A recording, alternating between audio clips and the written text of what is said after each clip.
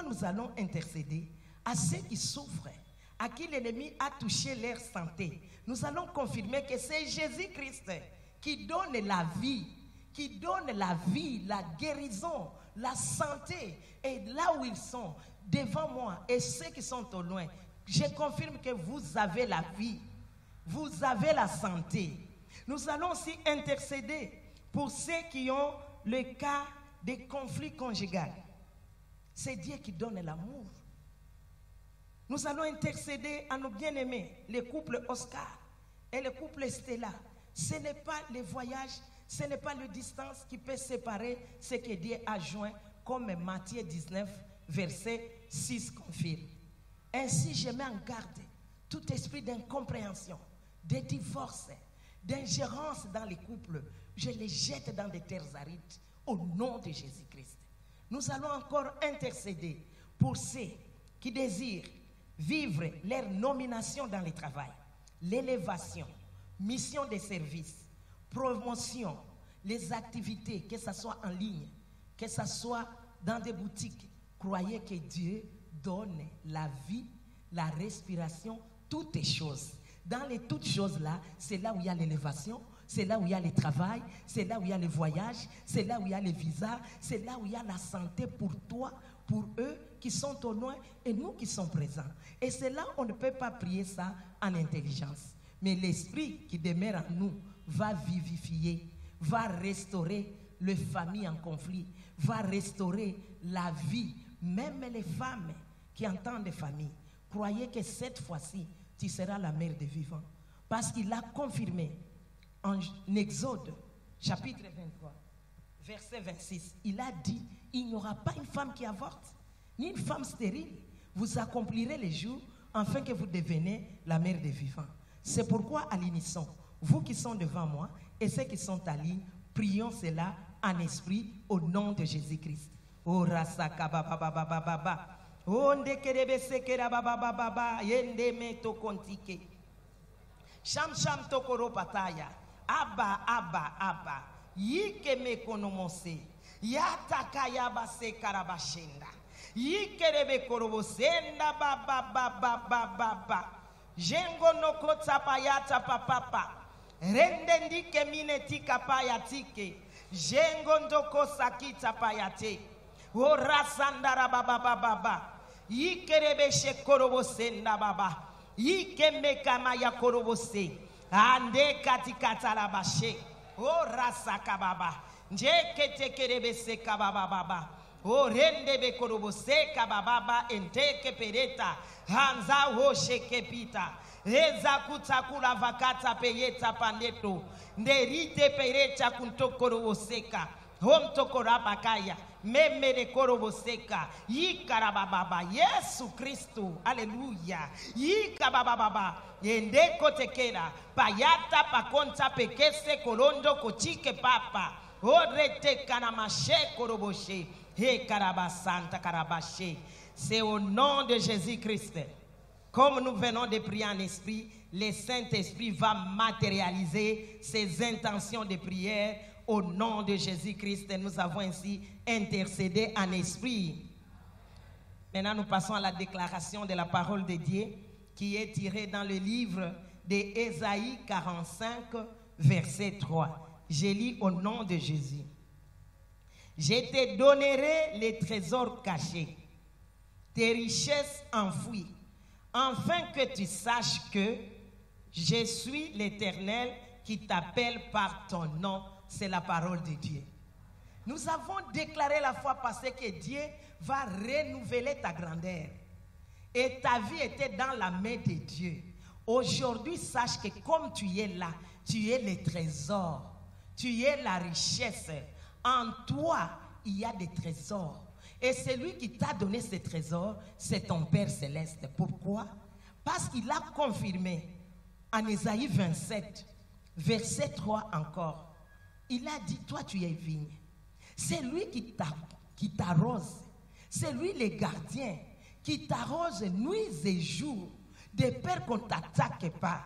Et c'est lui qui te donne ses trésors. Et c'est lui qui te donne la richesse, de peur que tu ne vis pas dans la pauvreté. Bien-aimé dans les Seigneurs, aujourd'hui tu vas confirmer en disant que moi je suis le trésor. J'ai la richesse jour et nuit. Je ne manquerai de rien. Afin qu'on sache que ton Père, en Jésus-Christ, t'a enrichi de toutes sortes de bénédictions. Afin que tu deviens réellement le reflet de la gloire de l'Éternel dont j'ai édifié au début de l'intercession. Ainsi, ensemble, ceux qui sont au loin et ceux qui sont auprès, répète après moi en disant: Père Céleste, au nom de Jésus-Christ, je suis ton image, je suis ta ressemblance et je suis le reflet de ta gloire. À cause de cela, comme je crois en toi et en Jésus-Christ, je confirme Ésaïe 45, verset 3. Tu as dit, tu me donnerais, mais en Jésus-Christ, dans ce temps présent, je confirme ta parole que tu me donnes les trésors qui ne sont point cachés, mais qui sont visibles, parce que moi-même, sur la terre, je suis visible. Quand on me voit moi, on te voit toi, parce que Jésus avait dit à ses disciples: Philippe, Philippe, depuis que tu es avec moi, tu n'as jamais vu le Père. Celui qui me voit a vu le Père. C'est aujourd'hui moi aussi FEZA. Celui qui me voit moi, voit ton amour, voit ta richesse, voit ta joie, voit le merveille de Dieu. C'est pourquoi je le confirme encore. Je suis le trésor vivant en Jésus-Christ. Je possède la richesse financière, matérielle, au nom de Jésus, afin que le monde sache que c'est toi qui m'as appelé par mon nom FEZA. Moi, fils du Très-Haut, toi qui m'as donné la vie, la respiration et toutes les choses, tu m'as donné aussi les trésors, la richesse qui est la santé. Je suis en bonne santé. Moi, trésor de Dieu, je ne tomberai pas malade. Moi, trésor de Dieu vivant, je suis en bonne santé. Moi, richesse de Dieu, je ne manquerai de rien. Je possède la gloire de mon Père et je marcherai dans la richesse et la gloire. Parce que Proverbe, chapitre 3, verset 16, confirme: à ma main droite, une longue vie, c'est ça ma richesse. Et à ma main gauche, la richesse et la gloire, c'est ça les trésors, au nom de Jésus-Christ. Merci mon Père, parce que tu me l'as donné. Moi, ton fils, ce qui est à toi est à moi. Hormis la richesse et les trésors, tu m'as donné le Saint-Esprit. Tu m'as donné ta nature. Et cette nature fait que moi, je sois bon. Je sois bon. Et que je possède toute ta plénitude qui est ta richesse. Merci Seigneur. Chaque nuit, chaque jour, tu m'arroses avec ta richesse. Tu m'arroses avec ta vie. Tu m'arroses avec tout. Afin que j'ai l'être, la vie et le mouvement. Et toutes les choses qui est bon pour que je sois la réponse aux besoins des autres. Merci Seigneur. Désormais, j'ai ces richesses.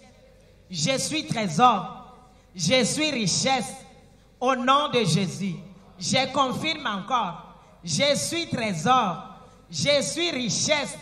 J'ai la vie, la respiration et toutes les choses. Quand je marche, on voit trésor.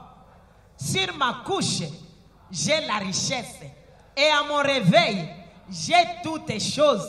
Afin qu'on sache que c'est toi, mon Père, que je ressemble en esprit et en image au nom de Jésus-Christ. J'ai dit ce que je crois. Je crois en ce que j'ai dit et je le vois, cela s'accomplir tel que je parlais aux oreilles de mon Père. C'est au nom de Jésus-Christ que nous avons ainsi prié. Qu'il vous soit fait selon votre foi. Soyons tous bénis au nom de Jésus-Christ.